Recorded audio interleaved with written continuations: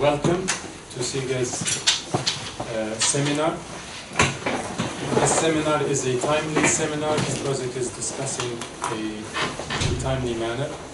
I would like to welcome all of you, and I would like also to welcome our guests, Dr. Yasin Aktay, and also on Skype we have with us Dr. Hammad Mousavi, and also will be speaking to us Dr. Sami Al-Arian.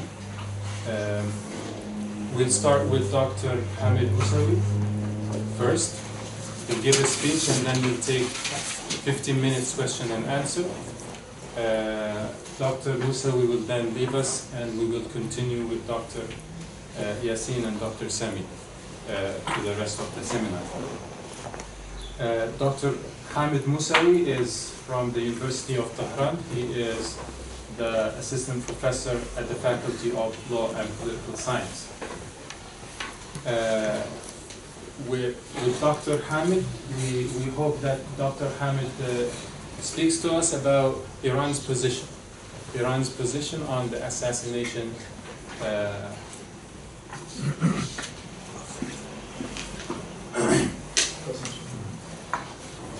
So, can you hear me? Yes, should I start? Yeah, just 1 second. So, inshallah, we will start with Dr. Hammad, as I said. He'll speak to us about Iran's position in particular. Of course, can go beyond that, but maybe focus. Will be followed by Dr. Yasin. He'll precisely speak to us about Turkey's position, and then the regional picture, precisely, of course, beyond and further as well. We'll conclude with Dr. Sami, that inshallah will speak to us about more of a global perspective. Dr. Hammad, inshallah, let's do about 20 minutes. We'll listen to Dr. Hammad and then we'll have about 15 minutes question and answer. Floor is yours. Bismillah. Assalamu alaikum, everyone. I hope you're well. So I'll try to talk to the 20-minute limit. If we want to look at this from a strategic viewpoint and from the viewpoint of the relationship between Iran and the US, I'll give you a very, very short introduction of how all of this is being viewed in Tehran. So as you all know, Iran was a close ally of the Americans during the period of the Shah. But when the Iranian Revolution happened, because of its very anti-imperialist points, Iran ideologically became very hostile to the Americans, and the relationship between the two countries deteriorated significantly. Now, in the past 40 years, there have been several instances of trying to improve the relationship between the two countries.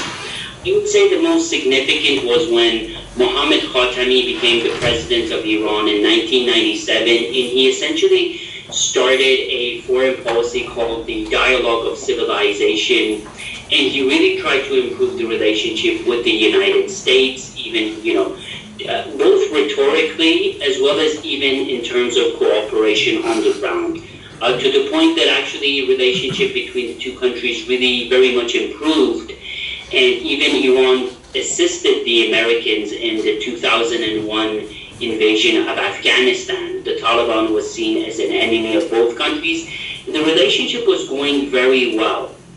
But after the events of 9/11, even though Iran was really not involved at all in the terrorist attacks, the United States suddenly put Iran as part of the axis of evil, and there was even serious plans in the United States to attack Iran. Iran was essentially seeing itself as being next after Iraq. So after Iraq would be over, we would be essentially the next target. And Qassem Soleimani, this is where he actually really came into the picture. He had been the head of the Quds Force for a few years by then, but essentially he was very influential in trying to, quote-unquote, defeat the Americans in Iraq, helping various militias in Iraq, and this is why the Americans are essentially saying that he is responsible for the death of a few hundred soldiers. This goes back to 2005, 2006, 2007, and essentially that experience of Khatami being nice to the Americans, trying to improve the relationship, but in the conclusion of that was that Iran became the axis of evil, was that in Tehran a lot of people felt that the Americans essentially only understood the language of power. And it was very difficult to actually reach an agreement with the Americans to lower the hostilities between the two countries. Let's fast forward. When President Rouhani came into power, essentially the Iranian economy was under a lot of pressure, and his goal and his promise during the elections was, if I'm elected, I'm going to negotiate and reach a deal with the Americans, and I'm going to improve the economic situation. And that the result of that was the Iranian nuclear deal. Now, the nuclear deal put very, very serious limitations on Iran's nuclear program, and in return, the Americans suspended a lot of their sanctions. Now, when Donald Trump came into power in 2017, and he started slowly at first, but then it accelerated very quickly, the so-called maximum pressure campaign, there were two kinds of analysis in Tehran, especially both in academic circles, but as well in government circles.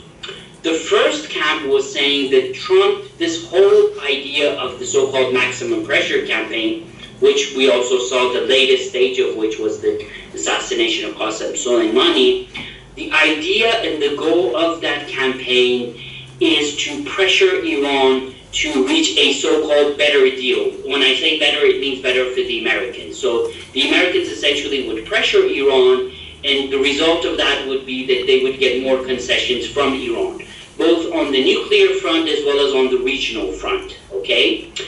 And if you accept this position, then it all becomes a cost-benefit analysis. So a group of the people in this camp had the idea that we should negotiate with the Americans, give some more concessions and reach a new deal. And there was also a second camp. The second camp was saying in Iran that the goal of the Trump administration is really not to reach a better deal, but rather the goal is for regime change, okay? So yes, they are saying that we do want a deal, we do want negotiation, but the ultimate end is, they want to pressure Iran and they want to overthrow the government here. And if you subscribe to this position, then essentially negotiations and reaching a deal become meaningless. Because if you see the person at the other side of the table working to completely overthrow you, then, reaching a deal would essentially, it might even be a trick to pressure Iran even further. Now, these two camps existed in Iran, and for example, at the University of Tehran, we always have discussions of whether we should negotiate and talk to the Americans. And I do have colleagues that were actually advocating about that we should negotiate with the Trump administration before the election in November 2020, because Donald Trump needs us. He wants to really tell the American public that I reached a deal with the Iranians, and this would be a good time to reach a deal. Now, the assassination of Qassem Soleimani last week really changed that dynamic. I would say it's a very significant game changer in Iran-US relations. It's akin to when the United States put Iran as part of the axis of evil in January 2002. Why do I say that? Because with the assassination of Qassem Soleimani, the two camps that I talked to you about no longer exist. So even the analysts that were talking about negotiations and reaching a deal with the Americans, right now are saying the Americans want regime change. Negotiations are out of the picture. You have to understand Qassem Soleimani's position in the Iranian system. Officially, Qassem Soleimani was the head of the Quds force, so officially speaking, he wasn't even Iran's top general, because the IRGC actually has a general itself, General Salami, and then we even have a general which is essentially Iran's version of the chairman of the Joint Chiefs of Staff, Sardar Bagheri, who is in charge of IRGC as well as the army, as well as the Air Force, etc. But in reality, so that's the official chart, but in reality, Qassem Soleimani was essentially the most powerful military figure in all of Iran, okay? He was the head of the Quds Force for over 20 years. He was also very popular among the Iranian masses for different reasons. And this is, again, unlike other generals in the Iranian system. He was seen as a champion of the Iran-Iraq War, a national hero, but he was also seen as someone who protected Iran both against the Americans during the Bush administration as well as against ISIS. And one of the things that the killing of Qassem Soleimani actually did was that it actually even mobilized the public in favor of the government. And this happened actually just a few weeks after we had the protests for the increase of the fuel prices. But let's go back to Iran-US relations. The killing of Qassem Soleimani, I would say, is a turning point because at least for a whole decade, it will mean among Iranian analysts and among Iranian decision makers, it will lead them to a path where the Iranians are essentially feeling that they are under attack and they are surrounded by the Americans. Again, if you go back to 2002, 2003, it's essentially the same feeling that the Americans are really trying to encircle us militarily. They're trying to take out Iran's top generals. They are trying to sanction Iran, not because they want a deal, but they are trying to sanction us because they really want to weaken us. And the result of that is that the tensions between Iran and the United States will increase dramatically. Now, this round of, back and forth military exchange between Iran and the United States is over for now, at least.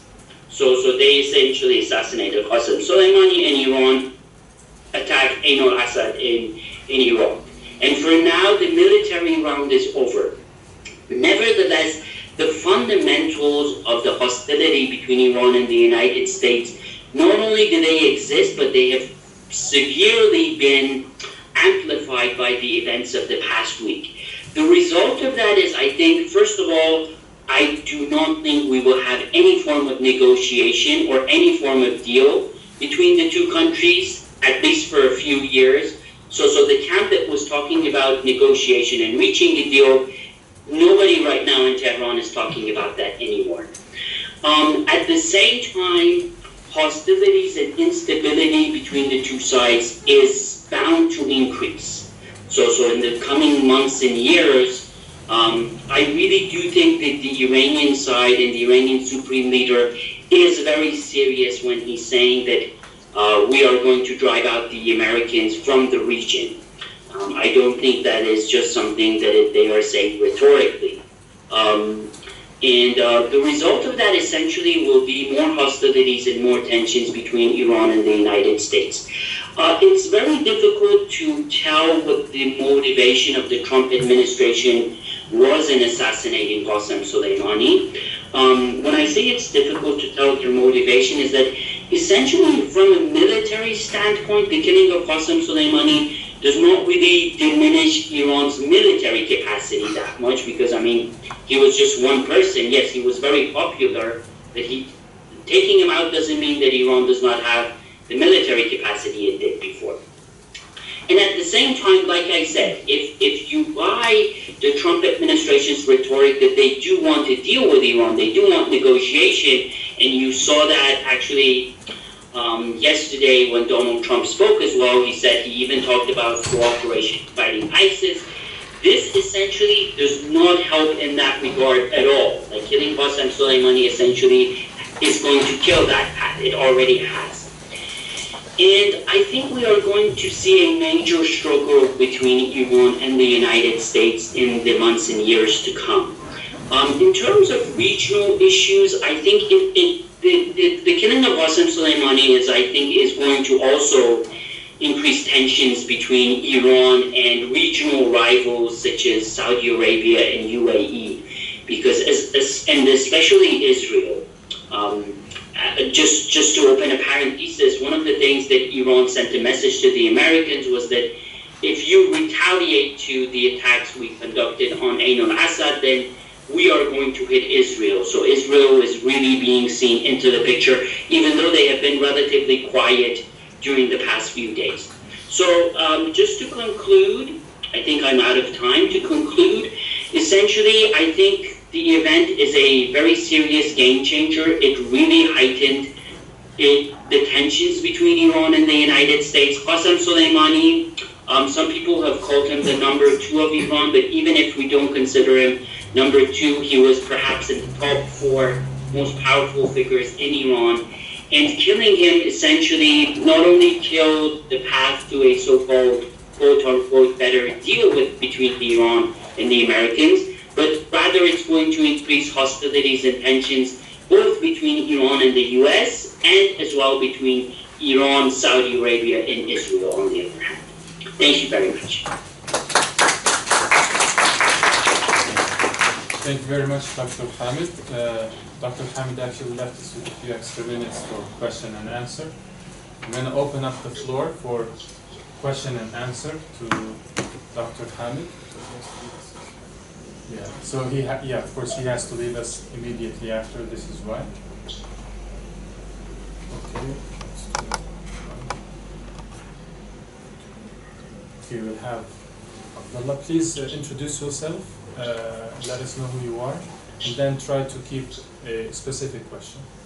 Do Abdullah, and then the gentleman over here, and the gentleman over here.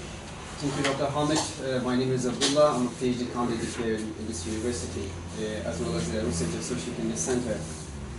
We're glad for having you. So I just want to keep it short. I was wondering, even the US even didn't mention about that, talked on that. In Afghanistan, especially in the parliament, there's one of the MPs called Bilqis Rushan.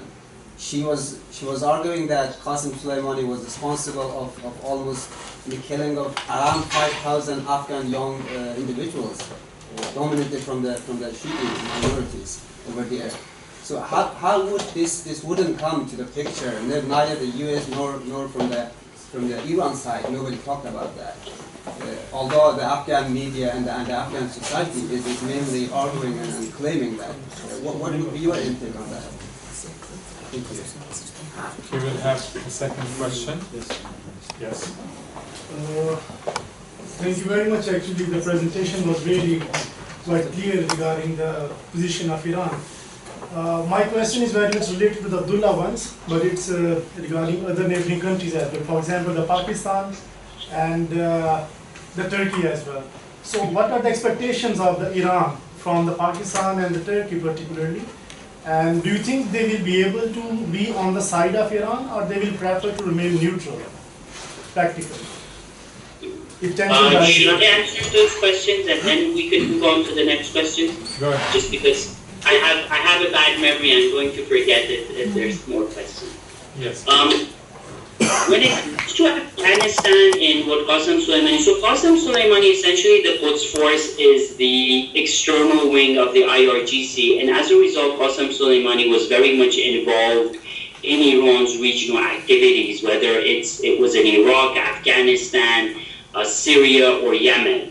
And as you can imagine, based on that, you can imagine that people have very opposite views of who he was. So for example, in Afghanistan, the Quds Force essentially was very much responsible to fight the Taliban.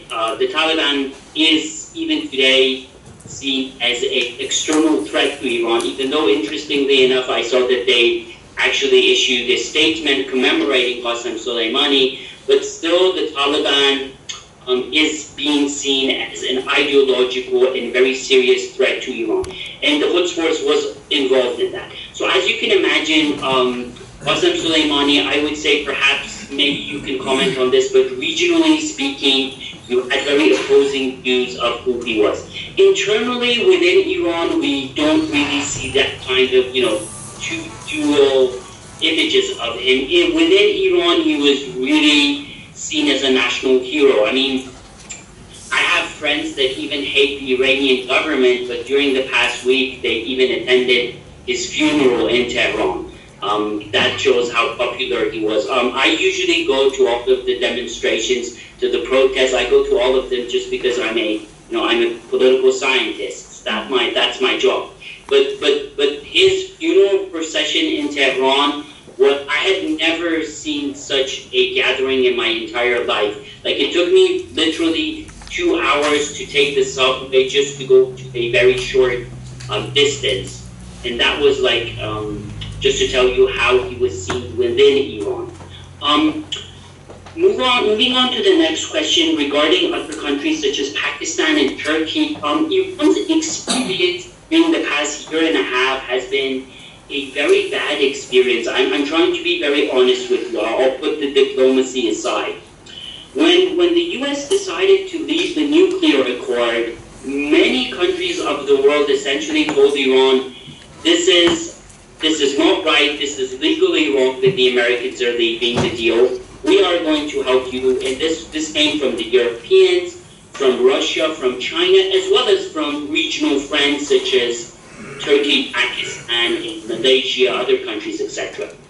In reality, what happened was so the sanctions on Iran, 2 of them are the most important sanctions. The first one is the sanction on Iran's financial system, which essentially makes it very difficult for Iran to make financial transactions with the world. It's very significant because it makes it difficult for Iran to import and export anything. The second part is the exportation of oil. Now, Iran's lifeline economic commodity that it exports is oil. After the JCPOA, Iran was exporting 2.5 million barrels per day. Right now, that figure is perhaps less than 200,000. Some countries, such as Turkey, were actually buying in oil. And when the Trump administration came and said that, we are going to sanction this, many countries said that we are not going to listen to the Americans. We are going to continue with the purchase of Iranian oil. Right now, the only country in the world that is actually buying Iranian oil still is China. So part of that is because the Chinese have actually invested billions of dollars in Iranian oil fields, and the contract specifies that part of their return on investment would be Iranian oil. So even part of the oil the Chinese are importing, they are not buying it from the Iranians. I'm not sure if I conveyed what I'm trying to say. It's a return on their investment based on the contract they signed. So essentially the result of what I'm explaining is during the past year, Iran has actually become isolated in the world. They really don't see anyone helping them. And when we talk about the Americans, you have to understand that the Americans are powerful, both in terms of economy and military, and Iran is regionally, I would say, isolated. If, again, we put the diplomacy aside. So rhetorically, a lot of global leaders are condemning this. They are saying, this is wrong, we don't want this, but in reality, nothing really much is happening on the ground in terms of so-called assisting Iran. Okay, thank you very much. We have time for other questions. Yes, go ahead. Thank you very much for presentation. It was very good. My name is Safi Nazar. I'm an undergraduate student in political science and international relations. So my question is very specific about the Iran's position. You mentioned that after assassination, Irani's government expressed that we are going to take our revenge. But you mentioned Iran has taken its revenge militaristically by attacking American base in Iraq. But according to the news, no one died, and so it was just empty place that Iran attacked. So my question is this: does it satisfy either Iran's government or people? And do you think it's going to keep Iran's reputation? Because Iran's government mentioned that we are going to take revenge. But in the news we see it's not only keeping the Iran's reputation, but also it's destroying, I think, because Iran just attacked and there was no place that they argue that it was kind of deal between American government and Iranis that they are going to attack and keep that place empty. So what do you think about, how do you evaluate the situation? Okay, just to make sure I heard the question correctly, because I wasn't really hearing it that well. So the question was regarding Iran's retaliation and whether it satisfies the government and the people and it's Iran's reputation. Is that correct? Yes. Yes. Okay. Okay, so when we talk about Iran's retaliation, I think it was a very tricky situation if you look at this from the viewpoint of the Iranians. When I say tricky situation in the sense that Iran wanted to send a very bold and direct signal to the Americans that if you hit us, we're going to hit you back.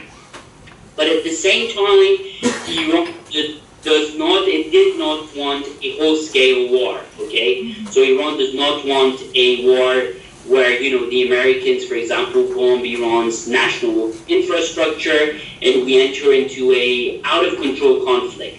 So a lot of decision makers in Iran were thinking, how do we retaliate without escalating the situation? Why do they not want to escalate? Because any escalation would be seen as going towards a path of war between the two countries. And I mean, from the perspective of the Iranians, a whole-scale war with the Americans would be very destructive. Now the attack on the American base, I think it was significant in the sense that, first of all, Iran hit the Americans directly and not through its proxies. So it didn't use, for example, Hezbollah, it was Iran itself. And also Iran directly attacked the Americans from its own soil, okay, so it wasn't through Iraq. And also finally in the sense that Iran directly took responsibility. Now in terms of fatalities, the Iranians claim that there are fatalities and maybe the Americans are trying to cover it up. The Americans are, of course, saying that the fatalities have been zero. It's difficult to tell at this stage exactly, we'll have to wait a few more days. I would say perhaps the fatalities are zero or maybe very few, because I think if there were a lot of fatalities, it would be very difficult for the Americans to cover this up. In regards to why the fatalities were very low, I think it's still too early to tell. There's a lot of discussion of what you just said within Iran as well, among analysts, of why the fatalities were very low. There are several theories about this. I'll tell you the theories. I don't know which one is correct. I don't have any experience in military issues, so maybe someone who's more of an expert on military issues could weigh in. But one theory is that Iran gave a heads up to the Iraqi government, to the Iraqi prime minister, and he notified the Americans. Now, the reason why this is a theory is we really don't know the timeline. So Iran has confirmed that it did tell the Iraqi prime minister, but we don't know how early it did. So was it only a few minutes before the attack, or was it an hour before the attack? Okay, that's one theory. Another theory which the Americans have been very much discussing themselves was that as soon as Iran fired the missiles, they were able to detect them using their satellites, and they have a so-called early detection system, and they had a few minutes of time to take their troops into, bunkers. And we have to remember that the Americans were on alert, right? I mean, even the day before Iran attacked, if you looked at news media of the American side, they were saying that the Pentagon is saying that there is going to be an attack in the next 24 to 48 hours. So the Americans were expecting this. But again, going back to my point is that I don't think Iran really wanted at this to enter a scale war with the Americans. Now, regarding reputation and all that, I really do think that this is not ended. Okay, this was the last exchange of this round. If you look at it in a boxing match, this was the first round. There are going to be more rounds. Okay, this doesn't mean that Iran is going to attack a U.S. base in the coming weeks. We don't know what it's going to do, but essentially, as I said, it's a game changer in Tehran, because right now, kicking the Americans out of the region is being really seen as a major Iranian foreign policy goal among different groups. And I'm not only talking about the conservatives now, different Iranian political factions. Sorry if that went on for too long. Thank you very much. I would like to thank Dr. Hammad for his presentation. Thank you very much, Dr. Hammad. That was enlightening, and we will continue with our next speaker. Thank you, Dr. Hammad. Thank you very much, Dr. Thank you so much. Thank you, Dr. Sami. I'm very sorry that I have to leave. During the past few days, I've really been so busy doing a lot of interviews and debates on channels, and that's why I have to leave. So again, very sorry. I hope it's a useful seminar, and I hope to see you all in person, maybe either in Istanbul or in Tehran, hopefully. Thank you so much, and thank you, Dr. Sami. Thank you. Thank you. All right. We'll listen from Dr. Yasin Aktay. Dr. Yasin. Dr. Yasin, he is from the University of Ankara. Dr. Yasin is also currently serves as a member of the parliament for the justice. Not now. Not now. Okay. So, an ex-member of the parliament, and he also served as a senior advisor to its chair. Dr. Yasin serves now as a professor at University of Ankara. Yildirim Beyazit University. Yildirim Beyazit University. In Ankara. In Ankara, yeah. Sorry for that.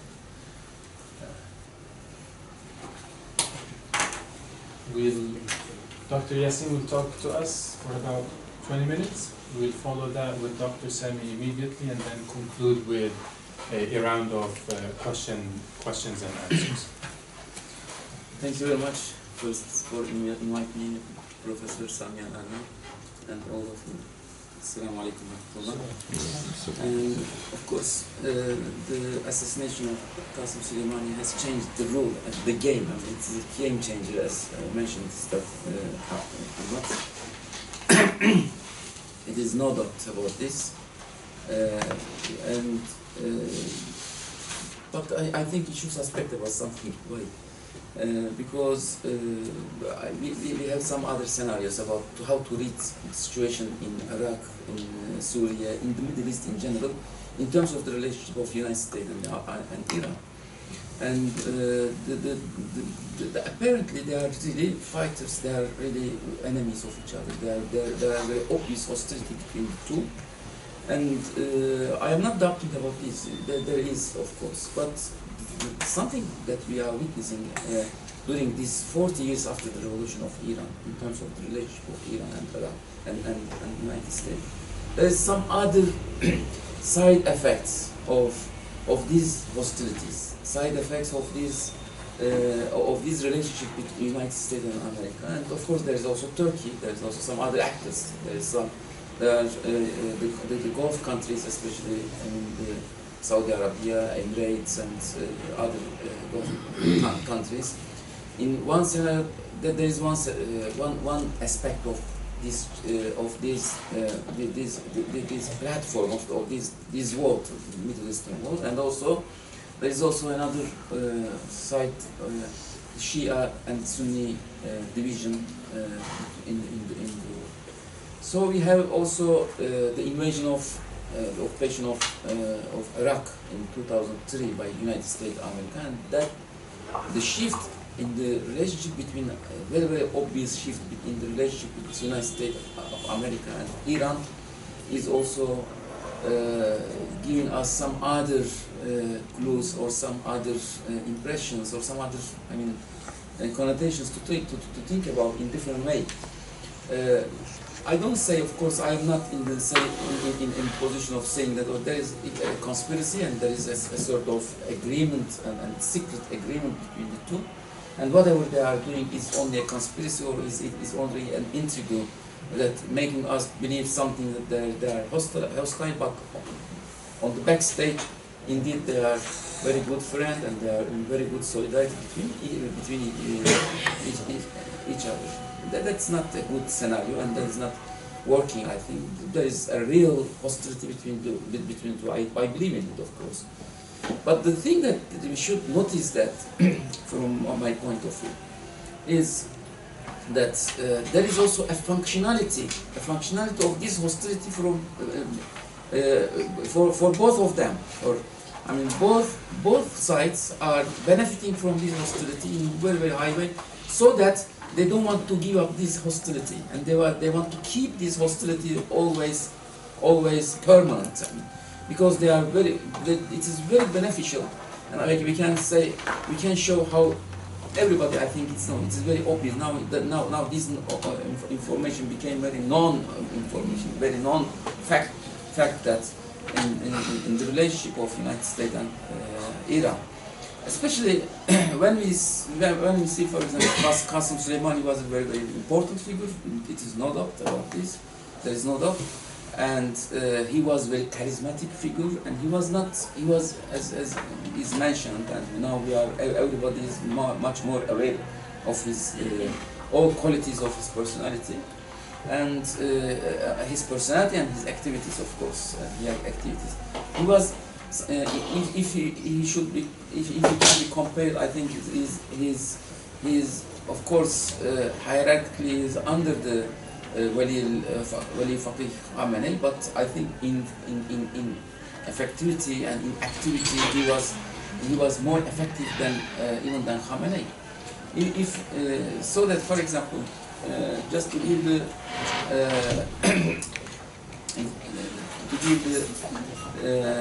I mean the reality, if Khamenei is ruling Iran, Qassem Soleimani was ruling Libya, was ruling Syria, he was ruling Iraq, he was ruling Afghanistan, he was ruling Yemen, and he was ruling also Lebanon. And he was a very big influence, very profound influence within Iran also. So I think he was much more stronger than Khamenei indeed. And this is why somebody is talking about this. He would be successor of Khamenei. He was the only one who had that natural right to be a successor of Khamenei. And of course, when we talk about all negative policies of Iran in the Middle East, he was also responsible of this, because Iran was himself. I mean, he was the face of Iran in all of these countries, and we heard from himself also. He was very proud on the name of Iran to be ruling the four Sunni capitals. I mean, he was mentioning Beirut, Damascus, Baghdad, and Sana'a. And you can probably add to them Afghanistan. Of course, his influence in Afghanistan is not like comparatively not like the other former four countries, but he had also influence in Afghanistan also. That is one thing. When we see how he gained this influence, keep aside his influence or his role in Syria, or Iran's role in Syria. When we talk about Soleimani, we talk about Iran. He was created, or he was identified. There is a sort of identification with himself and Iran's role. And let's talk about Iraq. Iran's role in Iraq started in 2003. And it was in parallel with the occupation, and whatever role has Iran in Iraq it was opened, and all the space was opened by the United States. I think there is some plan of the United States to divide the Muslim world in general, division of Shia and Sunni. This is, of course, that we are against. Of course, we are, as Muslims, we are always talking about the unity of the Muslims in general. We are against any sort of sectarianism in the Muslim world, and we all grave with the books of Ali Shariati, the books, even the revolution, Islamic revolution, was making us very, very excited. It was exciting us. Because we were anti-American because of the slogans and mottos that we heard from the Iranian Revolution, etc. So essentially, we cannot be against Iran, and we have if we are in position to be mentioned in terms of prejudgment about Iran, or prejudgment was a very positive prejudgment. We had very positive prejudgment to Iran. It was not negative. We have opened very big credits, very huge credit to Iran, because we heard all slogans or discourses we were hearing from Iran was sounding very well for us. The unity of the Muslim, the message of Imam Khomeini when he was talking about the unity of the Ummah and to be one front and united front against Israel, they were all sounding very well, and they were welcomed by the Turkish Muslims in general, not to talk about other Islamists of Egypt or Islamists in any other part of the Muslim world, but especially I am very aware, and I grew up in this situation, in this atmosphere, in this ideological atmosphere. So we were in the position to be very positive to Iran, but whatever we saw, unfortunately, it was very, very disappointing in Iran, in Turkey. Let me talk about other story, of course. Not to say parallel story, but story within the general story. The Turkish stand, the Turkish governments, which is ruled by AK Party, to Iran, it was really very, very positive. And we know that, for example, that there is a memory it is a memorized information from Iranian side that Turkey is part of NATO, and so at the end it will sell us, just as we heard from Mr. Dr. Mousavi, Mohammed Mousavi, that he's saying that he's talking about disappointment of Turkish stand in the deal or in the sanctions of United States, and Turkey didn't follow its promise, for example. No, Turkey didn't promise this, and Turkey was very insisting on being and taking stand against Iran, against United States sanctions. Undoubtedly, it was very, very clear. And even Turkey, by discourse, resisted, criticized United States, and said it is very wrong, these sanctions. We are not on the side of these sanctions. But if there is a power also, there is a power of the world, and if you resist and you become marginalized, and if you become marginalized, your economy is destroyed. And we have no that economy to resist, for example. Unfortunately, we have no that economy to resist against United States, for example, and to say we don't acknowledge you, we don't recognize your words or your sanctions, and we are taking or side beside Iran. And okay, if we take this, and your bank system is unfortunately bankrupted and is cancelled, and you cannot do anything. You become Iran probably get familiarized with the sanctions for 40 years since 40 years they adapted their economy, they accommodated their economy to be available or to be resisting to that sanctions, etc. But Turkey is not that country. Turkey is a democracy, and democracy is a real democracy. There is no, for example, if something a little bit more fall the words of AK Party, and next time CHP will come to power and it will rule Turkey. And so you have to rule the country in the limits of democracy, and you cannot. The thing that is expected from Turkey by Iran is something which Iran didn't show to Turkey, that solidarity nowhere, unfortunately. When Turkey was, for example, facing many attacks from the United States or from many parts, unfortunately we didn't see Iran besides us. And the preferences or the policies that Iran had followed so far was giving us other impression, other clues that it was following, it was considering Turkey as its rival, its competitor, rather than as its partner in solidarity against Zionism or against.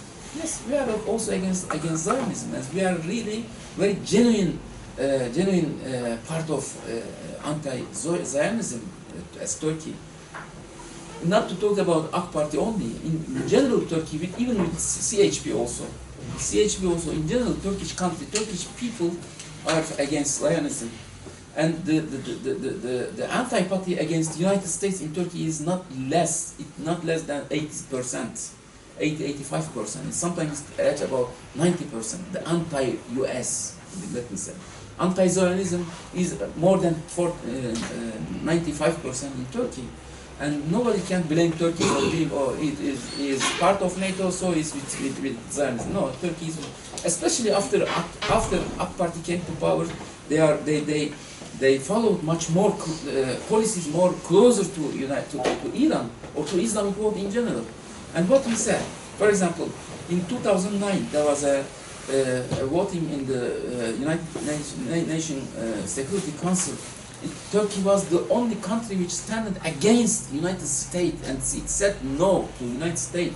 And it was very risky for Turkey in terms of sanctions against Iran, in terms of because of the its nuclear program. And we defended that thesis, that we said nobody has the right to nuclear weapon, but everybody has the right to nuclear program. Nuclear program is the right for everybody, but nuclear weapon is the right for nobody. That was very good, very interesting, very strong thesis. It was an ethical thesis also to be defended. And if you are talk about the program, the nuclear program of Iran for the future, for example, the possible nuclear weapon in the future, let's talk about the existing weapons in Israel, for example. And we opened these files in a sort of challenge to the world. And we stand by besides Iran in this.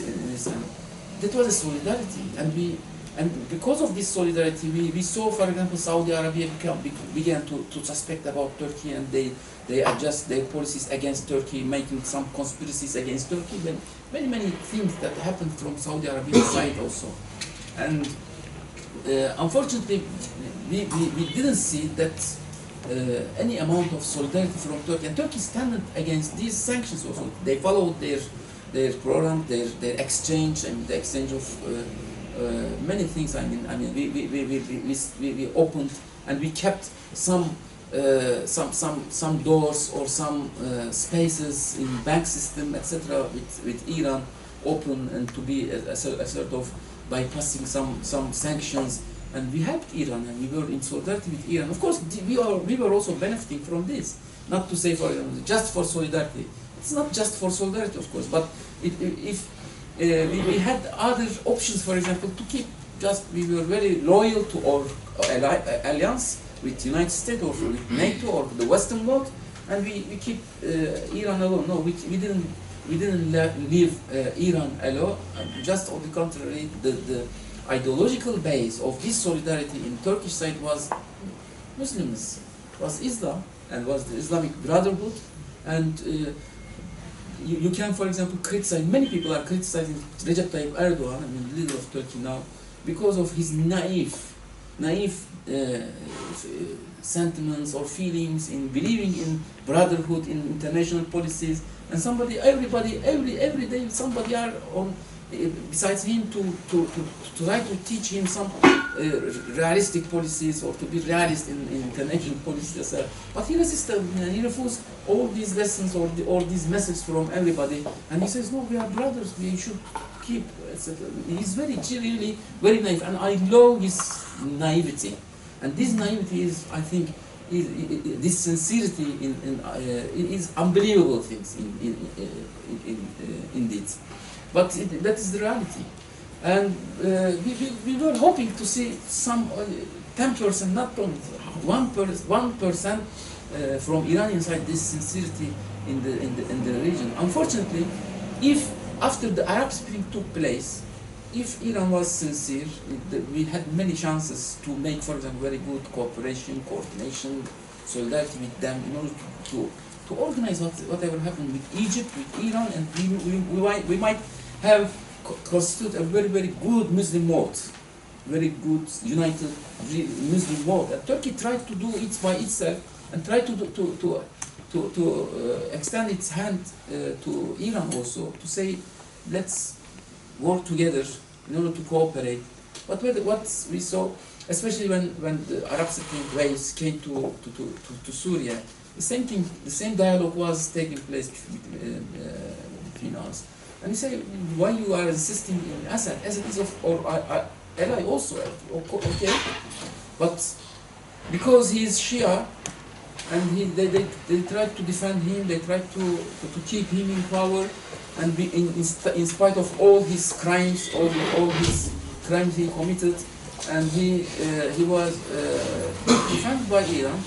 And we offered many options to Iran. We said we can go together. We can defend Assad's rights also. If you are, for example, if you have some obligations to Assad, for example, we can keep his rights, and he will be a very respectful guy for the future. Or even he can keep in power, but not to commit these massacres against his country. And we were not, for example, eager to revolt Assad. We advised Assad to behave to the protesters in a very peaceful way, not to commit these massacres, otherwise we will not be able to defend him. And the oppression over Turkey for leaving Assad and for making him not to go much more in details. But we didn't see solidarity with Iran. Just on the contrary, they saw that a sort of, they interrupted all the dialogue with Turkey, and they for the sake of keeping the front against Zionism, they massacred or they sacrificed million people in Syria, and 12 million people are now refugees. They are not in their home, and also Iraq is the same story, unfortunately. And in Iran, the division of sectarian war that was opened by Iran, unfortunately, brought Iraq to this. Now, what we see, the functionality, I talk about the benefit of this hostility between the United States and Iran. And even in the last, we can see the evidences, or let me not to say evidence, but to say the signs of this functionality. And just before, let's go just a little bit back to past, before this assassination. Before there was a discussion within Iraq, not discussion, there was some demonstrations, and there was Iraq almost had become an ungovernable country because and this the problem from Iran point of view, from Iranian point of view, or from the existing status quo, was that for the first time the Shia were revolting, for the first time. And so far, he felt the Sunni part were and it was very easy to handle. It was very easy to copy. You say, they are Saddam's heirs, and they are Saddam's sons, and the old regime people, and they are with America, and you can push them, and you can handle the issue. But now the Shia are revolting. Why? Because the colonization of Iraq by Iran, there is a very obvious colonization of Iran. There is not, for example, during our youth periods, when we were young and we were revolutionary, even Iranian revolution, we were supposed to be Iranists. We were supposed to be Khomeinists. And at that time, for example, exporting revolution, the motto of exporting revolution was very exciting for us. Iran would export the revolution, that means the model of Islamic country to be exported to other countries, but with what? With some values, institutions, very positive, good, with the goodness. But now, yes, we see the export of revolution. It is not export of revolution, it is export of influence only, export of interests. And it is a sort of exploitation, unfortunately. Iraq became to be exploited by Iran. The only thing that is interesting Iran in Iraq is its oil, its area to be a sort. Okay, and Now, this revolt by Shia, for example, it was very dangerous for Iran. It became to be interrogated. I mean, questioned its influence, its existence in Iraq's area became questioned, and this question was, I mean, knocking the door of the end of the, I mean, the end of the way for Iran. I would ask at that time, for example, what could save Iran in that situation? I mean, in that scene, or in that atmosphere, what might have happened? Something, I mean, to save Iran from this paradox, or from this black, I mean, black ants, or and what? And I think the assassination of Qassem Soleimani worked in this way. I mean, it united Iraq on under the flag of Shia again, under the flag of Iranism again, and also it united Iran's revolutionary or regime sentiments by this way. As he mentioned, I mean, Mr. Mohammed mentioned this. He said it is unbelievable. He never had seen such a meeting or such a crowd and gathered for this. They were also confirming their loyalty to the regime, and this a sort of maintenance of the regime became a reality. I don't say, of course, it has nothing to do with something with United States electoral process. Of course, the United States electoral process and some parts of the United States always has benefited from this, what's happening in the Middle East, not only from Iran. And Iran, especially the attack on the embassy has a very, very, very tragic memory in United States memory. Of course, had tragic place in the United States memory, and this also played another role. Of course, what happened is very Turkey didn't agree, and it will not agree. Of course, it is against such assassinations, against such activities of United States. Turkey is not refraining from criticizing and even attacking United States. If you follow, I'm not to be humble about my articles in Yanishafak also, they are being translated into Arabic and English also. Every day I am attacking America, and I am attacking also sometimes Saudi Arabia and Iran also. We are very openly criticizing United States' existence and policies in the region, and we say the best thing for United States, from our point of view, to be out of there, out of Middle East, because the very existence of United States in the Middle East is the very reason of all crises or of all problems in the region. And they are not here for the benefit of the people of the Middle East, but they are here for creating a chaos, what we say creative chaos, and this creative chaos is not good for us, inshallah. Everything. We hope so.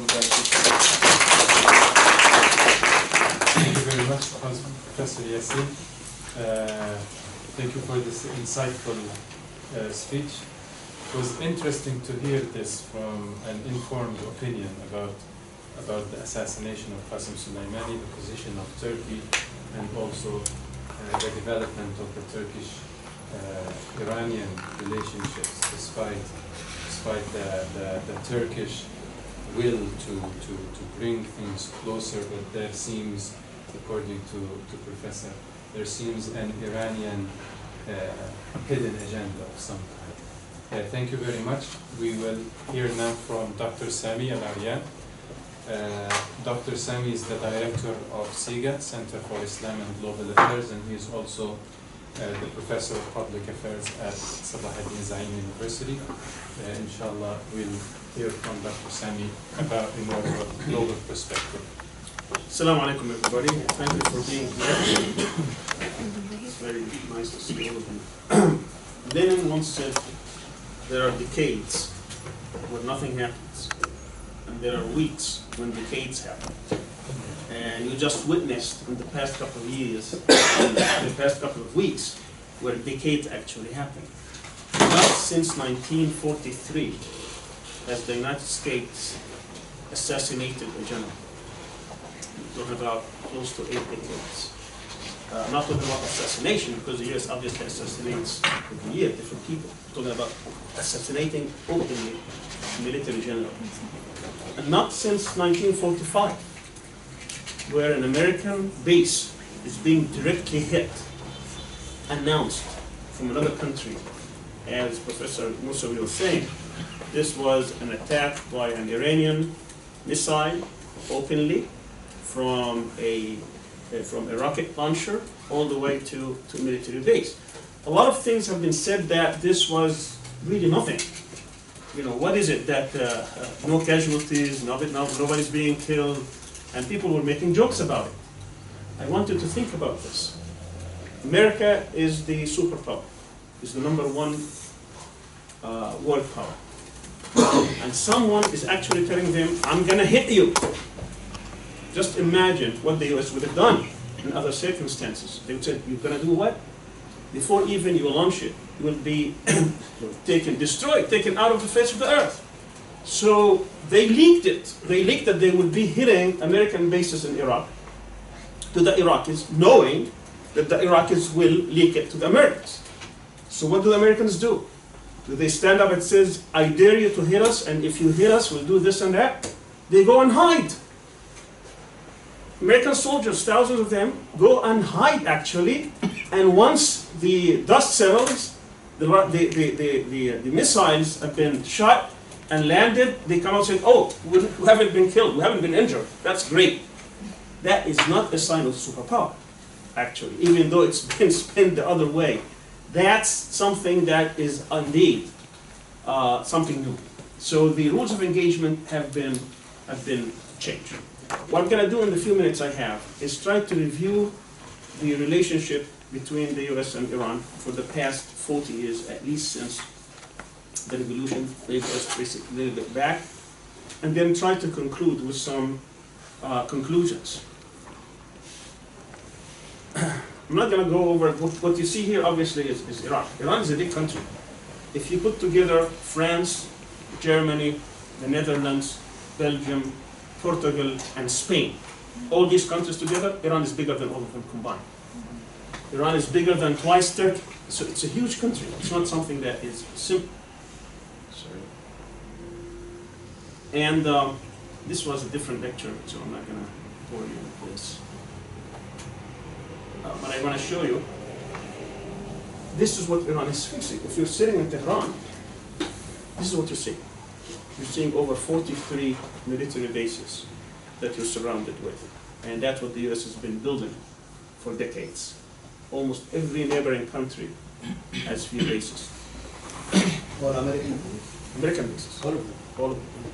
That does not even count the ships, the submarines, the other forces that do exist. In 1953, Iran had a popular prime minister who was trying to nationalize oil. Iran had been under the rule of the Shah, first the father, then the son, Reza Pahlavi. And then it was obviously ruled with an iron fist. Then there were elections, there was a popular prime minister, and he was trying to nationalize oil, where the Americans and the British were trying to control. The US had a coup, similar to other coups at the time, and they were over to topple that person, and actually he was tried and executed, and they supported the Shah and his secret police for decades. That culminated into the popular Islamic Revolution in 1979, which really changed the system. As it changed the system, the US suffered because of the US interest in the area. Bear in mind that in 1971, US President Richard Nixon, he was tired of policing the world because they were deep into Vietnam and they were suffering lots of casualties. So he basically instituted a new policy in the region where he was depending on keeping political and security order in the hands of local clients. Iran was one of these local plants under the Shah. And the Shah was in charge of keeping stability in the Persian Gulf. And immediately he seized two islands that were off the United Arab Emirates. At any rate, I don't want to go too much into history. Just want to set up what we had before the revolution. We had the Shah of Iran was very much allied to the United States. He bought billions of dollars of weapons. He was given that charge that he will keep security and political order in the area, the status quo in that area for the benefit of the United States. Revolution came, that order was collapsing. And they started actually taking hostile actions dating back to the 1953 coup. Khomeini always was talking about this as being one of the consequential events that changed the course of Iranian history. And he was very bitter towards the Americans because of that. The US, shortly after the revolution, Iraq invaded Iran for its own reasons. And the US for 8 years was supporting Iran clandestinely. In addition, the US clients in the region, Kuwait in particular, gave Saddam Hussein $80 billion toward that war. And Saudi Arabia and the Emirates gave him $40 billion. That's $120 billion that were given to Saddam Hussein to fight Iran. For 8 years, this was taking place. Over 1 million casualties on both sides. All that is in the background, is in the psyche of Iranians. So Qassem Soleimani came out of that. I mean, he came to prominence because he was considered a brave fighter against Iraqis for these 8 years. And he was obviously promoted until he reached the rank of being in charge of the Quds forces in 1998. As the Iranians got out of that war, they were under sanctions. They were military, they were armed sanctions. They cannot buy weapons from outside. So they had to pretty much depend on themselves. Most of the countries, the regional neighbors, they were involved in that war, and that had a lot of hostility towards both sides. Indeed, there has become a rivalry, not only in military terms and political terms, but also from an Islamic perspective, between Saudi Arabia representing the Sunni world and Iran representing the Shia world, but also Iran trying to project itself as an Islamic, with an Islamic ideology, as an Islamic popular ideology that is coming to not only service what they call the Mustada'afin, the wretched of the world, but also to be at the forefront of the fight against imperialism represented by the US and Zionism represented by Israel. And indeed, since '82, even in the midst of the Iraq-Iran war, they started building that power. It started with the Revolutionary Guards, and then it went from that they established what is called the Quds Force that was led by Soleimani. So they established their own, they took advantage of the 1982 invasion of Israel to Lebanon, and they established a force there that over the years became what we know today as Hezbollah. Today Hezbollah is the product of that involvement. Hezbollah is the product of the Quds Force or the Revolutionary Guards. They spent literally billions of dollars building it. Today you have over 50,000 fighters at least, as well as maybe 150,000 rockets. They also extended their influence because one of their mottos, one of their slogans, one of their things is that we are going to confront Zionism. So they backed that up by providing arms and support, financial support, and otherwise to the Palestinian groups such as Hamas and Jihad in Gaza and other places. So all that obviously does not endear them to the American man. You're talking about now Iran trying to not only compete for influence, but also to directly threaten U.S. interests. I don't even have the time to go over many incidents, but I'm trying to project the picture for you. On the other hand, from the way they see, I'm going to tell you how they see it from how the Iranians see Washington and how Washington sees Tehran. So from the point of view of Washington, you have Iran that is trying to extend its influence, that's trying to challenge the security order, that it has changed its its role in the region, that it is directly threatening the clients of the US or the allies of the US, however you want to characterize them, whether it is Saudi Arabia, Kuwait, from the perspective of the Zionists or those who support Israel also, it is directly challenging Israel. Lots of hot rhetoric. It's the only one in the world that is actually backing up rhetoric with actions. They don't mind rhetoric, but with actions, they're actually giving support, they're giving arms, they're giving technology to these groups that are fighting Israel. That's all very dangerous, not only for Israel, but also for the decision makers in Washington. So that's how it becomes the supporter of terrorism throughout the world. So that very early on, Iran was not looked up kindly by the US. And when Clinton came to power in '92, they instituted what he called dual containment policy. Dual containment meant that we were not going to allow Iran or Iraq. That's why it's called dual. Because Iraq, by that time, after it invaded Kuwait, it became obviously, they reversed that with the invasion or with the war against Saddam that stayed for about 6 weeks. He was defeated. He withdrew from Kuwait. And they instituted this dual containment that we're going to contain Iran, contain Iraq. They were able to contain Iraq, but they couldn't contain Iran. Iran was recognized throughout the 80s and the early 90s as being a victim of the Iraqi aggression.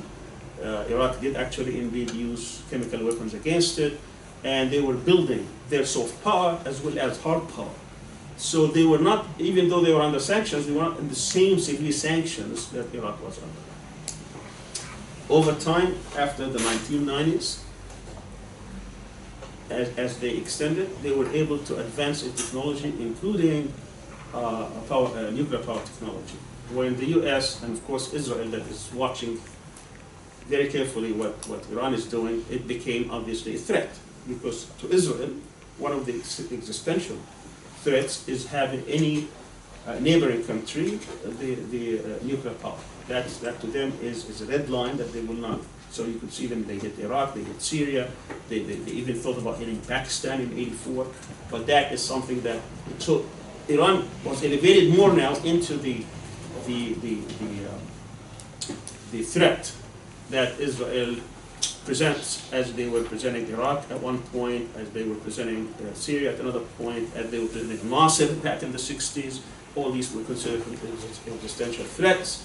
So right before 9/11, there was a lot of talk about how they're going to deal with the Iranian threat. Of course, 9/11 came, then we have new calculations.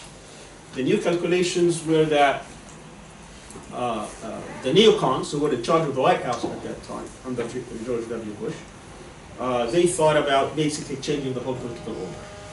And to change the political order, they were thinking about going first through Afghanistan, because that's where the threat was emanating, then Iraq, and then they had 7 countries in a row. And that was actually written and exposed and well known.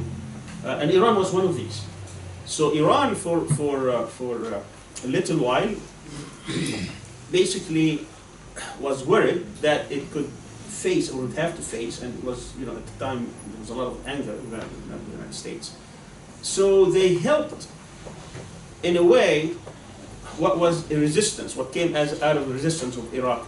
Not because they were for the resistance, but to lock down the US. And they took advantage after Saddam Hussein was toppled, and the Shia groups became the rulers of Iraq, as the Sunnis were put down because they were perceived as being the supporters of Saddam Hussein, that this was a golden opportunity. From their point of view, it was a huge strategic mistake. And of course, the United States did not realize their strategic mistake until much later. So that's how you see alliances shifting in Iraq because of these things. But they took advantage of that. Of course, as Dr. Hammad said, that Taliban was looked at basically as enemies of Iran, so they helped to topple them basically, and now that gave them also another angle into getting involved in Afghanistan. But now in Iraq, they became the huge influencer in terms of policy, especially that the Shiites now were in power, and the Sunnis were basically deposed. as this was happening, the Iranian technology, Iranian arms industry, Iranian influence was expanding. And one of the major reasons for that is the Quds Force. As both of our speakers were pointing out, I mean, they expanded. Now you could look at this from different perspectives. One perspective is that this is about Iranian empire, about the Persian Empire. So this is about building an empire and so on and so forth. From the standpoint of the Iranians, especially those who are more allied with the Islamic revolutionary theology, which is, you know, the Wali al-Faqih or the government, because Iran also has different factions, so you cannot say it's just Iran, but we mean the people in charge who are making decisions. From the standpoint is that we are here representing Islam, revolutionary Islam per se, and we are here to confront imperialists, we're here to confront Zionists, and therefore we are going to pursue that, and we put our mouth, you know, we put our money where our mouth is, and we're backing this up with the, you know, with these forces, with these militias that are toppling governments, and of course confronting Israel. Of course, the big question was what happened in Syria. That's a completely different question that need to be addressed actually in different context. But that's from the U.S. That's very dangerous path. If they start changing these are regimes that the United States has pledged for decades to protect, whether in Saudi Arabia or the Emirates or the Kuwait or others, and so on, and specifically Israel, which is one of the pillars of the U.S. policy, is to keep Israel and actually guarantee its survival. So now you have two camps. You have the camp that is trying to confront Zionism and imperialism, which is leading Iran. No other regime in the area would actually be openly with Iran, even if some may sympathize here and there, but no one's going to be openly with them. So all they were basically depending on non-state actors. As I said, principally when it comes to Israel, Hezbollah, Hamas, and Jihad. On the other hand, you have other regimes that were openly against Iran very early on, from the 1980s. Of course, Israel, Saudi Arabia, the Emirates, Kuwait, and so on, Jordan, and of course Egypt, whether under Sadat or Mubarak. By the way, there hasn't been. Iran only cut its relationship with two countries. By the way, didn't even cut its relationship with the U.S. Israel and Egypt after Camp David, and they haven't had any relationship with Egypt ever since. And again, under the rhetoric that this is about globalization. At any rate, how much time do I have? 3 minutes. Wow. Okay. All right. So the question is, are we going to see hostilities? Now, you know, I wanted to walk you through actually what happened after that, but we don't have the time. So let me just conclude with this. What is the future of the Middle East? After the Arab Spring movement, clearly, especially after 2013, the Egyptian coup, after the counter-revolutionary forces. Now, it's very clear that what we have today, of course, what Iran's position towards that is mixed, and I don't have time to go through the analysis. But now that we have counter-revolutionary forces, which are strongly, you know, against the popular movements, strongly in the camp of the U.S. and Israel, these are, from an American perspective, very important countries and actors in confronting Iran. Iran became a threat after after they demonstrated that they were capable of reaching a nuclear power. Obama made the hard assessment that we cannot stop it, but we can delay it. The neocons, the Israelis, those who are friends of Israel, the right, the evangelicals, did not like that one bit. They wanted to stop Iran or have regime change. Actually, in the 1990s, the same people were in charge of Congress for a couple of years, or actually for 4 years at the time, and they actually funded hundreds of millions of dollars for opposition groups. There are many, many hostilities. So all those who think that this is a game, they're playing with each other, it's just the facts do not bear this out. What we are seeing today as I said, as I started my remarks, is something that is going to be new, because I think the Iranian policy now is to drive the US from the Middle East. They're not going to do it directly because they are too weak to do so. Iran cannot engage in a military confrontation directly with the US, even though if they were forced, they will. And they will probably inflict huge damage, but it's very difficult to see a direct, unless you define the winning in a narrow term. At the same time, so they're trying to drive the US from the Middle East. They would have to use all kinds of different tactics, including using non-state tactics. On the other hand, what the US wants is to stop completely the nuclear program, meaning that it will never be reenacted, because they thought that was a loophole, at least for Trump people. But also try even to have regime change, or some sort of a continuous containment of Iran, where they cannot project any kind of influence or power throughout the Middle East. These are completely two different objectives that cannot be reconciled. One of them would have to win, one of them would have to prevail. Obviously, for that to happen, there will be a lot of other actors, including Turkey, about how this will be borne out. Yeah, about what's going to happen on the Israeli front, because Israel is a big question mark. You know, whenever you have a direct involvement of Israel or direct confrontation with Israel, usually the popular support is going to tilt against Israel. So if Iran is on that out, or its supporters, that is going to be huge, or have a huge impact on that. What's going to happen in Saudi Arabia, the succession, what's going to happen in the region, and also there will be a lot of things happening in the near future, and by near future I'm talking about the next 2-3 years, but also over the long term, or even talk about the next decade. How that's going to, what's going to happen, that will all depend on the different alliances that are being formed. We've seen also that part of the US, as Dr. Aktay said, is to try to inflame the Shia-Sunni divide. So this is something that we'll try to push very, very hard. How that's going to also be dealt with? What would be the reaction? You know, just looking at some of the reactions I've seen in the past couple of days, this is an issue that's still very, very much alive, and it could very much be exploited by those who would like to see this sectarian war enraging in the Muslim world. So let me just say finally, Iran and the US will continue to be hostile powers.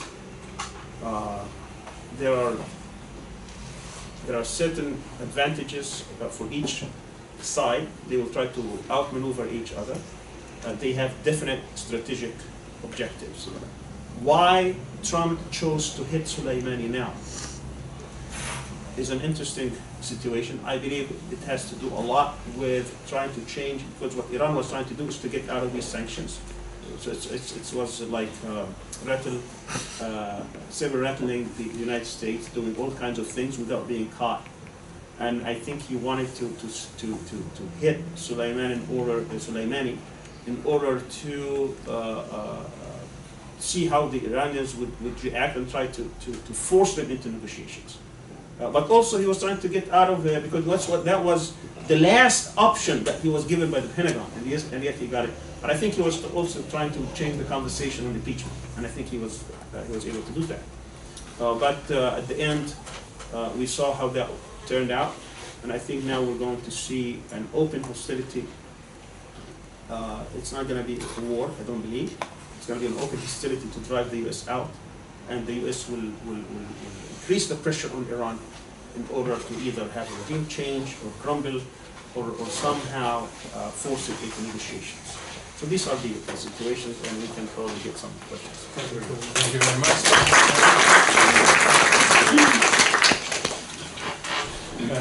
Okay, we have about 30 minutes for question and answer. I would like just to have one remark before we open. So it was very clear from the speakers that there is a question mark on what is the future of the Middle East. And maybe Dr.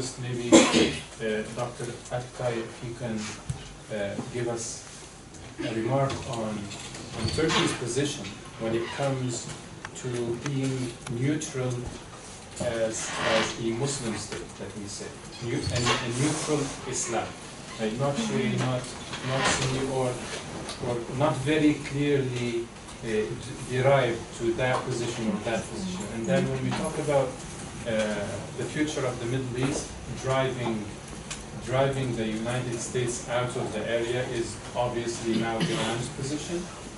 And with this Shia-Sunni background, we would have, because when you look at this, most of those stars are maybe in Muslim majority, Sunni majority states. So I would like to hear from both of our speakers maybe an extended opinion on the Shia-Sunni division. How will that play a role in the near future? Okay, we'll have a few questions. First round. Okay. First question back there, gentleman back. Okay, second. Okay, let's start with the gentleman. Yes, my name is Ali Yao. I'm a political science student. My question to Mr. Sami. Do you think U.S. is not now a threat to the Middle East, a special outspoken activist who... U.S. threat to what? Do you think U.S. is not now a threat to the Middle East, especially outspoken activists who may want to be like Soleimani, who was just assassinated last week, and also other parts of the world? And what do you think the Middle East will do now in order to stop that collectively? And what will be the role of the international community in this? Because I think this violation of international law for U.S. to assassinate Dr. Soleimani. Okay. Let's take another question. Dr. Sami, I have two questions, straight and so short for you. The first one is all of these bases, do you really think these are against Iran? The question number two, is this contemporary Iran healthy for the region? Is this Iran right now that we have, is it healthy for the region? Healthy, yeah, for the region, the Middle East, I mean. Okay, let's go Abdullah and get the responses from us. Thank you, Dr. Brahman. My question for Professor Aktay, to make it short. So you talk about the party position and your personal stand on the Iranian, the Turkish approach being having an optimistic approach, despite the kind of pessimistic approach, the opposite Iran wouldn't have against Turkey. How would you interpret the killing of Soleimani? Because they have been given the title of the butcher of Syria by Assad. So having said that, wouldn't by time, yeah. But by the opposition. Yeah, opposition, sorry. So don't you think it would be kind of an opportunity or a kind of a good thing for Turkey from a realist perspective, like having killed someone, because Turkish foreign policy is against what it is, the regime in Syria, like the Assad. So don't you think it would be serving the Turkish interest in the country, in Syria? And for Professor Sami, so there is in one of the news media, common news media called Kayhan News in Iran, they quoted from a professor in the University of Lebanon. He said that assassination of Soleimani marks the beginning of the end of Israel and the U.S. hegemony. So how would you comment or your intake on that? Plus, you said like having the ummah like without any division of Shia or Sunni. But unfortunately, we have seen, like even for killing of Soleimani, calling him a martyr have been a dilemma, kind of a problematic approach between the sect of Shia and especially for Sunnis. The majority of these scholars have been against even calling him a martyr. Thank you very much. We'll hear responses from our speakers, and then if you have extra questions, we'll take another one. Okay. The question about we cannot. It's not ethical, of course, to talk about benefits or the opportunities or after such an assassination against Qassem Soleimani. Undoubtedly, he was, of course, responsible of all Iranians' policies in the region in general. So, but not himself only. It was United States also is responsible of many massacres and many killings of millions of people in the Middle East.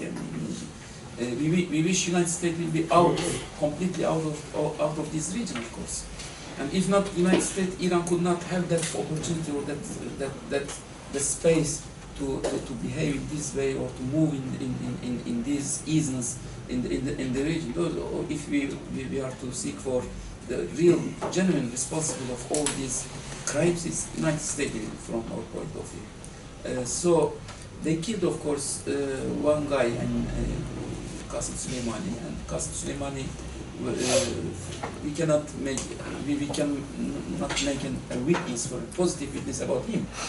In the funeral, if somebody asked how did you know him, unfortunately we didn't know him as a good guy. But it doesn't mean that we wish to be killed in this way, especially by the United States. And the United States didn't kill him because of his crimes or because of his roles in these massacres. Just on the contrary, what the United States was urging for was his role. They allowed him to play this role for decades in this region. And now they killed him because I think they tried to change the game. There is another game now. You should understand the elements of this game. And this game is will never be on the benefit of the Ummah, for the benefit of the Muslim and Shia united, or Sunni and Shia unity, for example. Just on the contrary, it is to install another fitna between the two parts. And actually, the existence of United States in Middle East is somebody's. Their role is ending because they changed, they shifted their policies from Middle East to China, for example. But I understand, before they were in need of oil of the Middle East, but now they don't have this. I think the United States have never, needed the oil. They needed to control the supply of the oil, and controlling the supply of the oil is much more important than owning it. The United States is self-sufficient in terms of oil now. There are many sources of oil they own. But Timothy Mitchell, I don't know whether you know, he has a very good two very good books on the carbon. I think on carbon resources or something, that carbon wars probably, and also on the colonization of Egypt. And Timothy Mitchell, he said that the interest of United States in oil, in the oil of the Middle East, is not something to come and to exploit it and to take it to its country. Just on the contrary, it is to control the supply. In order to control the technology is based on oil technology, and also to control the prices of the oil. Just this.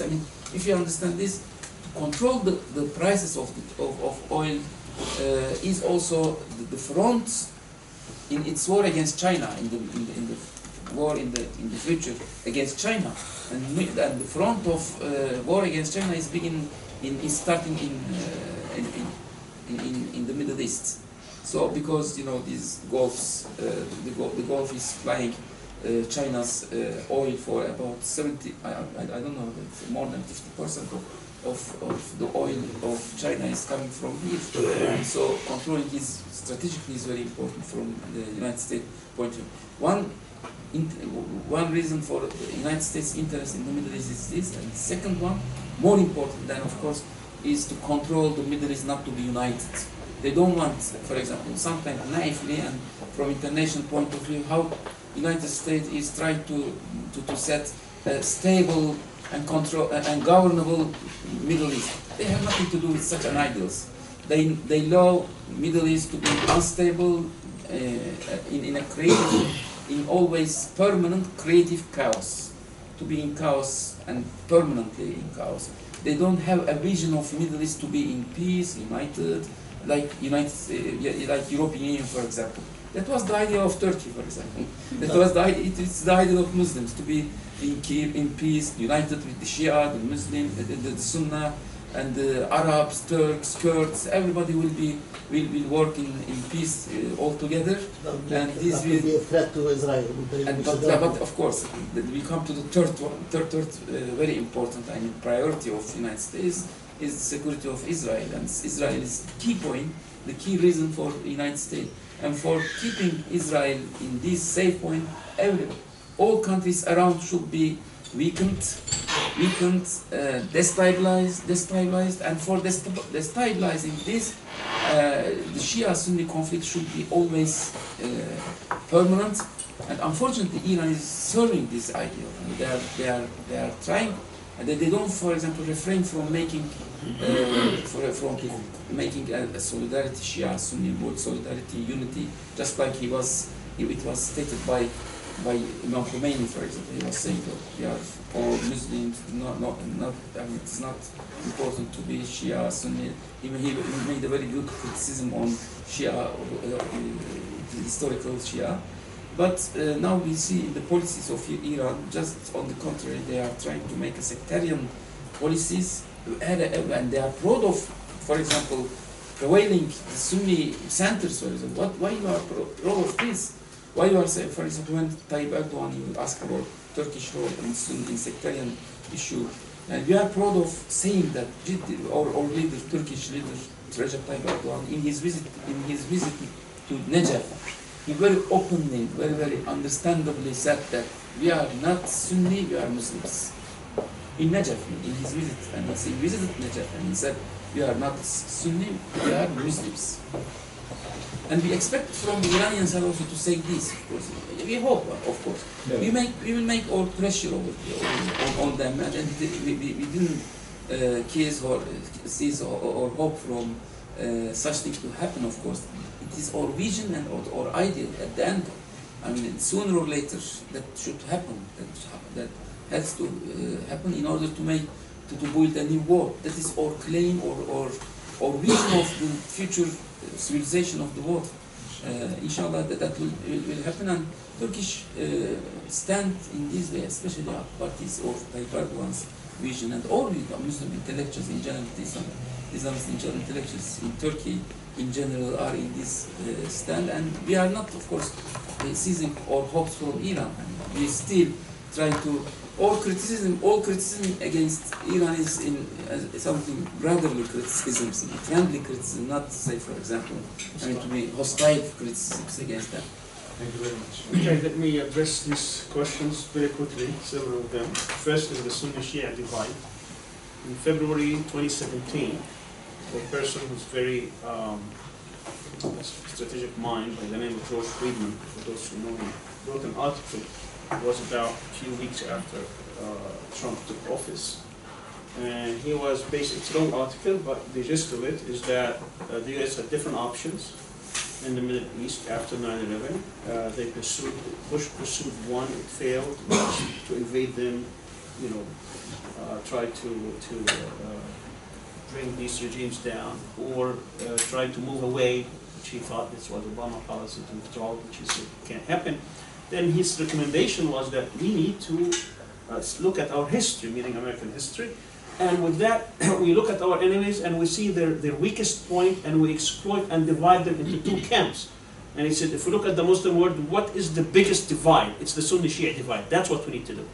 That is the strategy we need to pursue. We need to look at the Sunni world, the Shia world, and try to drive a wedge where they can be hitting each other, weakening each other, defeating each other. That would be the best way to pursue it. So there's no doubt in my mind that this has been a US policy, not because Friedman wrote it, even before that, but I think he basically was trying to crystallize it in geopolitical terms.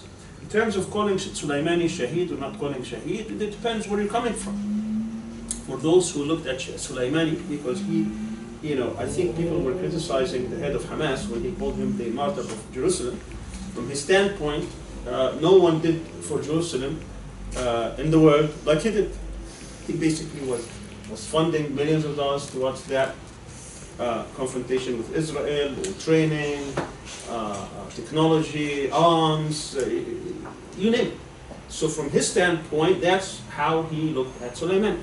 For those who looked at Soleimani as being the person who stopped the advance of certain groups or militias or what have you, obviously they would not agree with that. So again, I'm not going to tell you where I stand on that, but I can tell you exactly what each camp was referring to. He was looked at as a hero by some, and he was looked at as a villain by others. U.S. threat to the Middle East, well, again, depends where you're coming from. If you are in the camps of the monarchies or those who are friends, or Israel for that matter, U.S. is your biggest ally. If you are taking a position against these, especially the counter-revolutionary forces, which are aligning themselves with U.S. and U.S. policy, obviously it is a threat. And obviously from the standpoint of Iran, it doesn't see a bigger threat than the U.S. So again, it depends where you're coming from. It's not mathematics.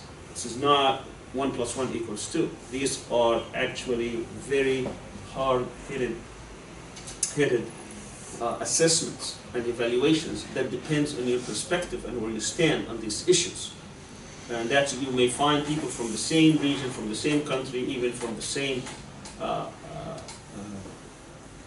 political party, that they may differ on how they assess this.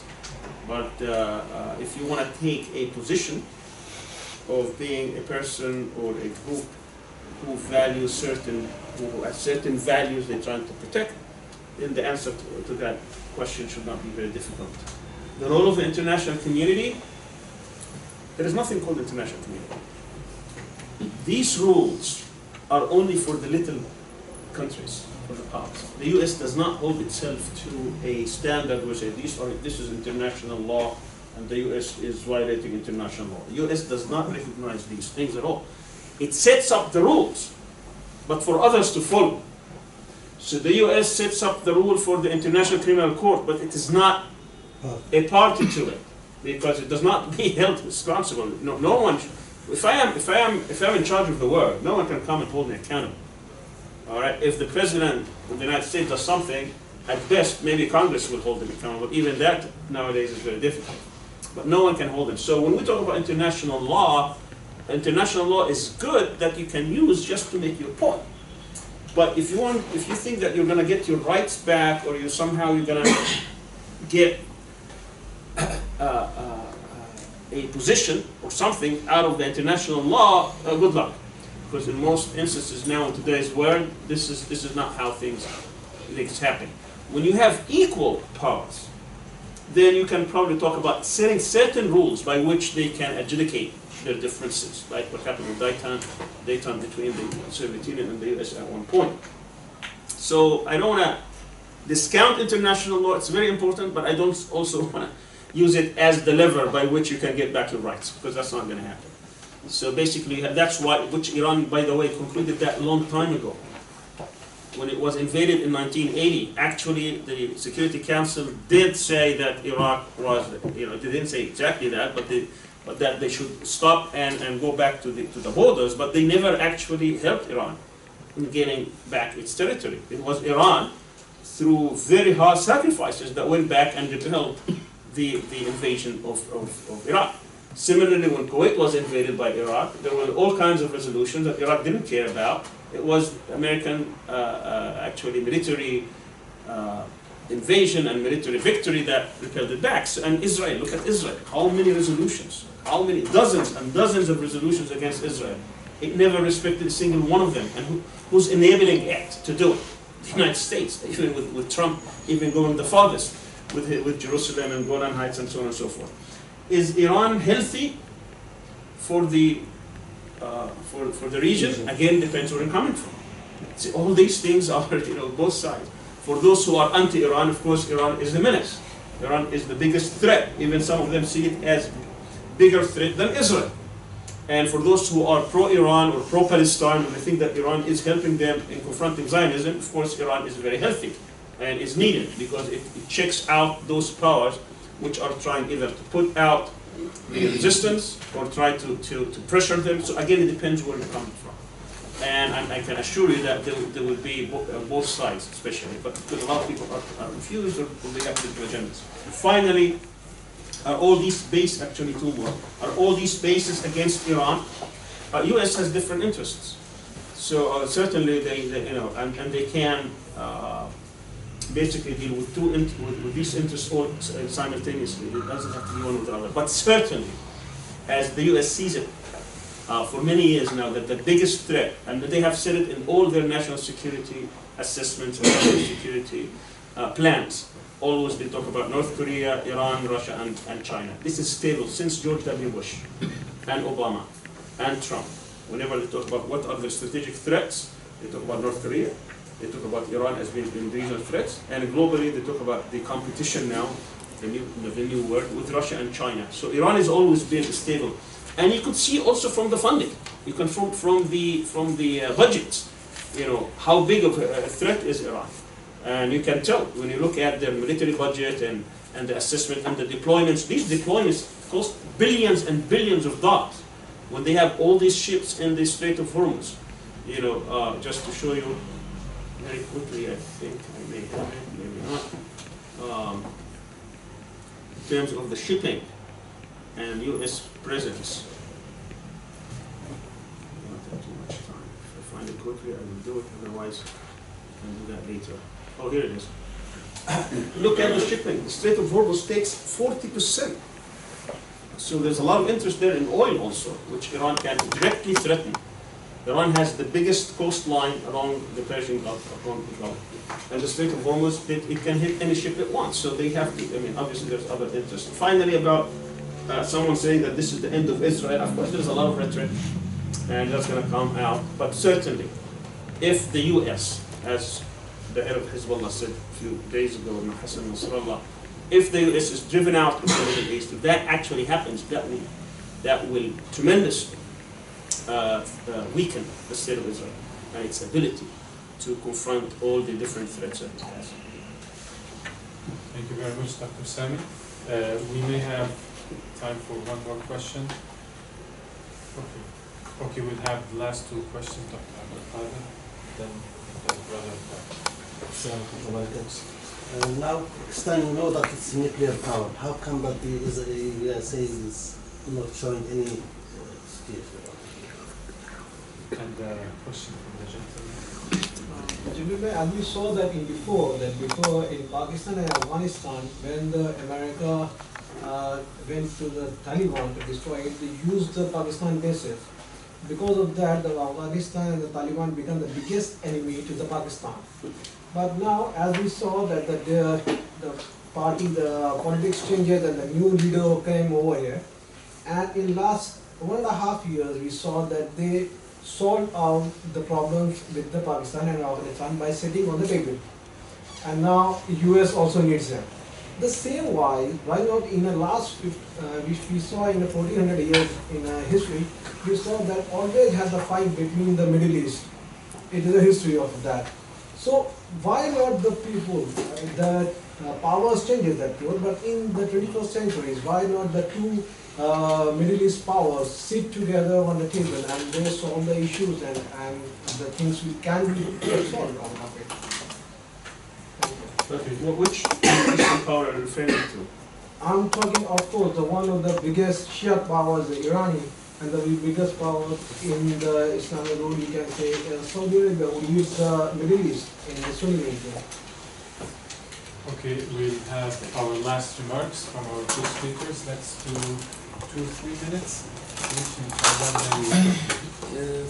If you are asking about Turkish permission for the United States to use its bases against any Muslim country, Turkey always had many reservations against this. And the United States is not with full authority to use these bases against any. Has the power to stop it? Of course, and they did. And several, it did many times. Is it similar for in Qatar? Qatar also there is US power. They have this base. Can they also stop stop it from using it against No, Muslim from countries? Qatar has its own authority, its own sovereignty. I don't know whether their agreement is allowing this. I mean, in this. theory they do, but they never will, because here you have parliament. Over there it's just a Yes, in Turkey we have parliament. I think using the bases doesn't need the permission of the parliament. using the base to invade someone else. Not to yes, to invade needs, but to use it by airstrikes. Yeah. I think they don't need. I think. In Turkey, they don't. I think they don't. I'm not sure about this. No, because I think I'm sure about this because they need to get permission if they're going to attack. And be sure and definitely if a parliamentarian and permission is needed, it is impossible. It's impossible from Turkey for any United States operation against any Muslim country to be permitted by Turkish parliament. First, the Muslim the Party, the deputies will resist, will refuse. And also, there is almost an agreement, a consensus in parliament in such issues. Probably the HDP may agree because they are always with they became the spontaneous ally of the United States. But what about the two powers? The problem is all about the two biggest countries that we saw in the Persian and the Middle East and the Saudi Arabia. They always have the fight. Either they are backing some government or they are Let me backing take the this up. Okay, you asked, 3 points were raised.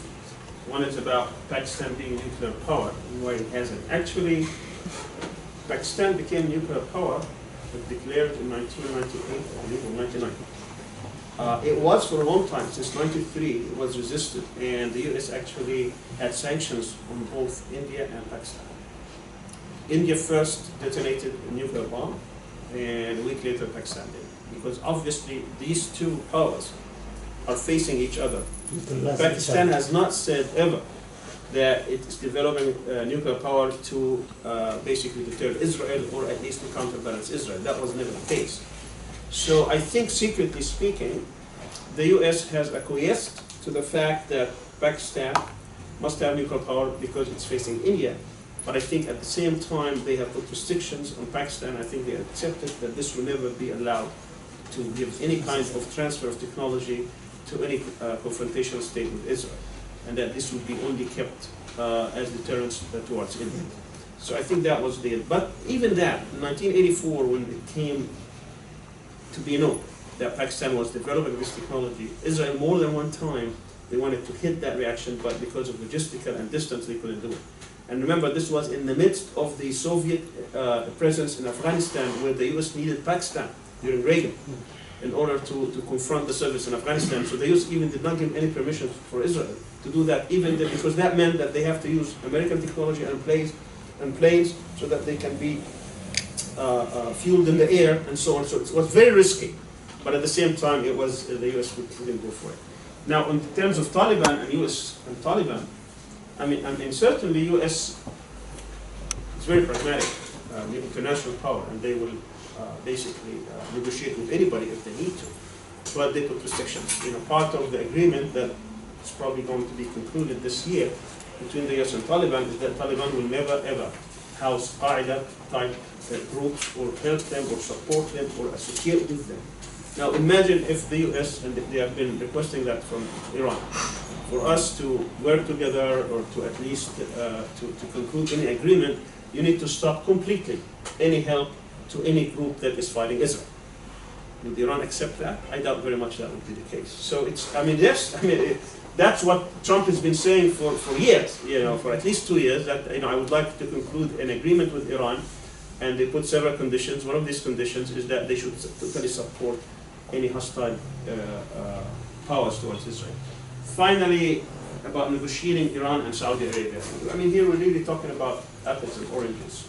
I think, but it's interestingly enough though, what the Prime Minister of Iraq said in his speech to Parliament a couple of days ago after the assassination of Soleimani is that in that morning, he was killed in the evening, that morning at 8:30, he was going to meet with Soleimani because Iraq was mediator between Saudi Arabia and Iran. And that the Saudis have given the Iranians a proposal about something. And I think had to do probably with attacks, oil, whatever it is. And the one who was in charge of this to get the response back was Soleimani himself. So he was visiting Iran, and the Americans knew that, by the way. And even they knew that, they still assassinated him. He was going to meet with him at 8:30 to give him his response, what Iran's response that is, to Saudi Arabia about having some kind of either truce or something, perhaps in Yemen, perhaps in the oil. No one really knows the details. But that was going on. It's not direct, but there are so many things that divide them. It would be very difficult to see any kind of reconciliation. But at the end of the day, the interest of the states will over-trump any ideological differences. So it might happen, but I don't see it right now, because I think Saudi Arabia is trying to see, as well as Israel and other, an actual confrontation, hostility between the US and Iran, because they think this is their chance with Trump. Even though Trump has pledged that he will never have another Middle East war, but they think this is their chance to hit Iran where it hurts. Thank you very much. Thank you very much to our speakers. Before we conclude, I would like to ask Dr. Sami to present this memento to Professor Aktay.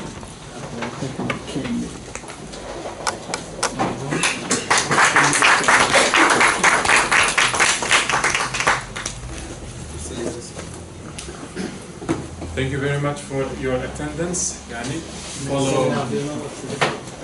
follow us with our upcoming activities. We occasionally have those seminars. If you haven't signed your name, leave us with your email, and we'll update you with all of our activities. Thank you very much. See, everything is